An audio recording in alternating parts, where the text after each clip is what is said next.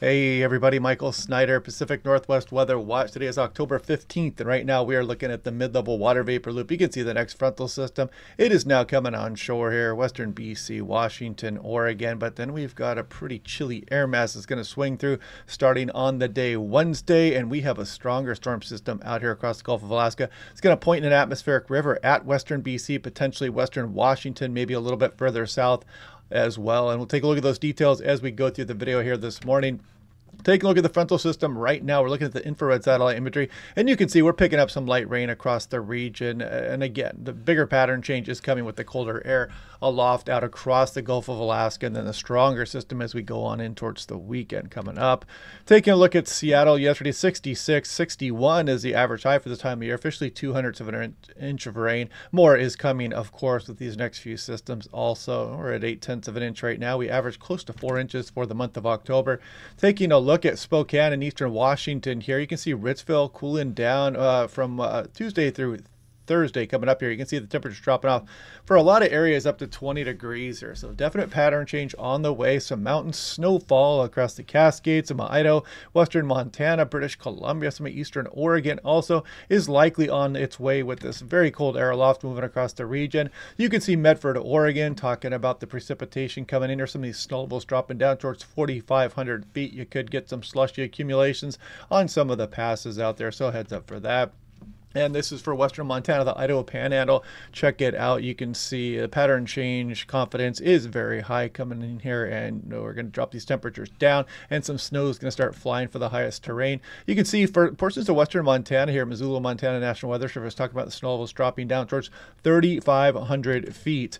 I grabbed this weather station here near Snoqualmie Pass. I highly recommend this station, especially for the price. You can see all the stations out here, and you can click on them and see everybody else's individual locations. You can see the wind updates every few seconds. Got a lightning detection system. The sun is rising. You can see the solar radiation start to register, and you can click on this information here. You can graph it for yourself. You can see the daily UV index in this case. But yeah, if you want one of these stations, click on the link down below to save 10% off. So looking at significant wave height and direction. If we're going to the coastal areas, watch out for those waves. Don't turn your back on the ocean. A little bit of a break here before the system on Wednesday brings another bump in that wave activity here, and then this stronger storm really bringing some big waves towards Haida Gwaii, southeast Alaska, Vancouver Island, and eventually this is going to bring an increase in the wave action across some of Washington and Oregon as well, and then we'll see what is to come in the future after that.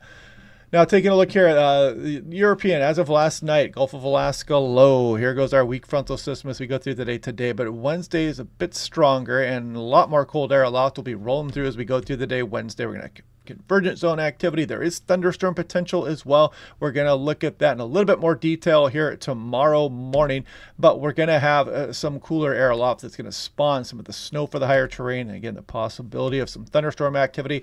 And then you can see this stronger storm develop out over the Gulf of Alaska. Pretty impressive atmospheric river here, early season one, pushing into western British Columbia. You could really see it hammering Vancouver Island. And look at these 6-hour chunks I'm scrolling through here. Pretty impressive precipitation rates likely to fall, especially across southwest BC and Vancouver Island, that eventually starting to march down across Washington and Oregon as we head on in towards Sunday night, which would be shown there. If we take a look at the GFS, this is what's known as integrated vapor transport. So this is how we measure atmospheric rivers. It's based on duration and the strength of this integrated vapor transport. And you can see we could be looking at a Cat 3, maybe even a little bit locally higher Cat 4 for some areas. The GFS a little bit more progressive with the front and gets it out of the area a little bit quicker than what the European is showing. But you can see a pretty impressive plume of moisture that is known as an atmospheric river here. More on that here in a moment if you want to know more about atmospheric rivers. Now let's take a look at the European model. There goes our frontal system, and the much colder air mass rolls through the area. Then that next atmospheric river sets up shop, and you can kind of see it bounce around and do the funky chicken here a little bit on the Pacific Northwest before it finally starts to pass through as we go towards the end of the weekend. Now, looking at temperatures aloft, I did want to show this. Here's 500 millibars. This is the GFS model here, and we're rolling through the day Wednesday. You can see the very cold air mass just launch and blast down across Pacific Northwest. Then you see that warmer air aloft in advance of that next atmospheric river pouring into western British Columbia and eventually down across Washington and Oregon again as we go through this upcoming weekend. Taking a look at precipitation, this is a total precipitation in the 50th percentile, and the European on the left versus the GFS on the right. These are ensemble means here. These are not cherry-picked totals. And you can see as we go through the day Wednesday, we're picking up some decent amounts for the Cascades of Washington, lesser amounts across Oregon here, but still decent amounts. Some areas showing up over an inch, inch and a half. And then we start to bring that more potent atmospheric river into western BC. And look at some of these totals popping off on both the European ensemble mean and the GFS as we go on in towards Sunday afternoon here, and then you can see it starting to include Seattle, some of that precipitation. And but again, the lion's share here across a lot of western BC, as you can see, but you got to be really careful because you can see the North Cascades and some of the Olympic Mountains and even some of the coastal range of Oregon starting to pick up some heavier amounts as we go on through this weekend. And still a little bit of model disagreement on just exactly where the heaviest rain is going to set up, but the lion's share, no doubt, is going to go to western British Columbia. Now we're looking at the northern hemisphere here. I want to explain atmospheric rivers a little bit because it seems like every time I talk about them, there is there's some people that get a little bit excited, let's call it, about the term atmospheric river. It's nothing that unusual. They're ongoing across the northern and the southern hemisphere at all times. It's just a descriptor. It's been used by meteorologists for some time. And if I put this into motion, we're going to go hunt for ours. There is ours right here. There's the Gulf of Alaska. There's the Hawaiian Islands. You can see Greenland here. There's Washington State. And there's Japan over here in the giant Pacific Ocean. There goes our atmospheric river there, and you can see it pouring into the Pacific Northwest. But if you look out here, you can see an atmospheric river headed off in towards, what is that portion of Portugal and Spain here. You can see atmospheric rivers elsewhere off across the Aleutian Islands. These are commonplace across, the planet, really at any given time here. It's just when they impact portions of like the Pacific Northwest, and they, they're longer duration. They bring heavier precipitation amounts. They can bring some warm air into areas that just had some new snow, and it can melt snowfall and all kinds of stuff and cause river flooding, things like that. So that's why we call them atmospheric rivers, is because that's what it looks like here. I mean, if you want to come up with your own definition for it, then you can bring that up and bring it to your local scientists there, and maybe they'll start to put it in some scientific journals here. But it's just a descriptor here, and these are always ongoing across the northern and the southern hemisphere and the entire planet. Now looking at total snow, 10-to-1 ratio. As we go through the day Wednesday, here's Wednesday afternoon. Look, by Wednesday night, the snow starts flying across some of the Cascades. The snow levels are probably going to be right at or above Snoqualmie Pass, Stevens Pass, better chance of some accumulating snowfall here. And then as we go through the day Thursday, you can see that cooler air kind of moving across the Intermountain West. Some snow for the higher terrain of Oregon, Idaho Panhandle. Looks like Yellowstone's going to get a nice shot of snow. Western BC, some of the Rocky Mountains there also. And then that next system rolls in here as we go towards the weekend. And you can see it does a little bit of snow for the higher terrain there as we go on in towards Sunday here. But yeah, early season snowfall here. And again, you could see some slush on I-90 at times, better chance across Highway 2. Watch out, you're going back and forth. You guys know the drill starting Wednesday afternoon. Now taking a look at composite reflectivity. In fact, let's update this because I believe the NAM is running right now. The 12Z is going.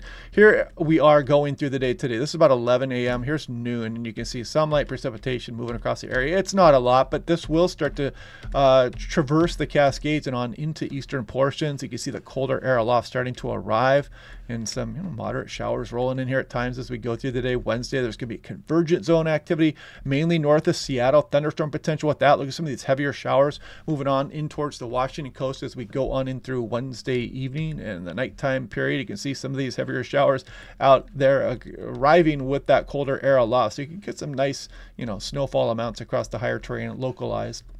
And then we go on into the end of the run here is about Thursday afternoon. You can see that frontal system casting across Idaho and Nevada here.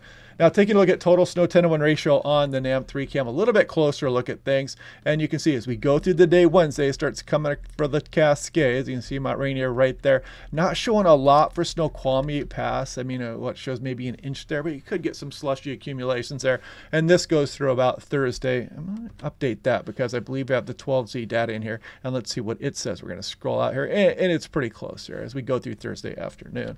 So take a look at daily 2-meter min temperature. Watch out if you're across the backcountry here because this is Wednesday morning. You can see things cooling down a bit, but watch as we go to Thursday. Look at some of these temperatures really dropping off, and then by Friday, so then we start to bounce back a little bit here as we get the onshore flow from that next system start to roll in as we go through the weekend. But look at that Friday and Thursday morning across the backcountry, especially the Intermountain West. Things are going to get downright chilly.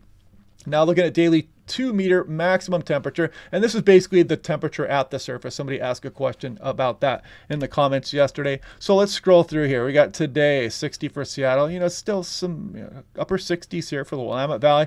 You can see one more fairly warm day here, Eastern Washington. But then we go to tomorrow. Look at this, Eastern Oregon, Washington, really dropping off those temperatures. This is Wednesday, October 16th. There we go, Thursday, Friday, Saturday, Sunday. Maybe a little bounce back in some of the temperatures here, but for the most part, our very warm weather across Pacific Northwest has likely come to an end as we scroll through the end of October here. Now, looking at the 100-meter wind speeds, I do want to show you this frontal system coming in Wednesday. We get a decent westerly flow here as we go through the day. Wednesday, east slopes of the Cascades, typical stuff there. And then we start to look off into the extended a little bit more. There's that next atmospheric river. It could cause some blustery conditions for Vancouver Island up the Strait of Georgia. You see these southeast winds picking up across Whidbey Island, San Juan's, maybe some of Skagit, Whatcom County there, the southeast sucker winds. Yeah, so we could get some blustery conditions here as we go on in through the day, Friday through Friday afternoon, Friday night, as this next system is bringing its pressure gradient here with it. If we look at Snoqualmie Pass, just want to point this out. It's going to be blustery out there, and as we go through the day Wednesday, some snow could be flying there. So be prepared for winter driving conditions if you're crossing the passes. And Quileute Airport, here we go. That system, as we go through Friday afternoon, you can see some of these winds starting to increase here, 40 miles per hour in the control, and some higher showing in the individual ensemble members. Whidbey Island, this looks to be from the southeast wind there as well. Some gust up over 40, and some of the ensembles showing up over 50 even with that system. This is Bellingham, something similar there as well. And comet viewing, not great coming up here. There's always the chance you can catch the comet between some of the clouds here when you get these showers rolling through. For example, on Wednesday night, maybe you can catch it between the showers as they're rolling across the area. Maybe even tonight if you just get really lucky with the break in the clouds. I caught this one 2 days ago from my house south of Seattle. So it is putting on a pretty spectacular show. Hopefully we get some viewing opportunities over the next couple of weeks, weather permitting, of course. Now looking at this is what Canadian high resolution model. I do want to show the cloud cover as we go through tonight. You can kind of see some areas you might get a peek through some of the clouds there. And then as we go through Wednesday, we're going to scroll off into where the sun would set and the comet would be visible right about here. You can kind of see maybe you could catch a view of it across some areas. And if you go to Eastern Washington, probably Wednesday evening, you know, you'll probably catch a view of it much easier over there versus places west. Here's the 6 to 10 day. We got systems rolling in here through the October 24th time period, so that's why they have the above average signal here across a lot of the Pacific Northwest, a little below average here as we go through October 24th. There's the 8 to 14 day. The other, it looks like be some troughing dropping down the west coast to the extended forecast. We'll take a little more detailed look at that tomorrow, and we'll watch that over the next few days because models are flipping and flopping as you look too far out in the forecast. And there's the 8 to 14 day as well. So anyway, hope you guys are liking the videos. Click like and subscribe. We'll do this all again tomorrow, and I'll talk to you guys then.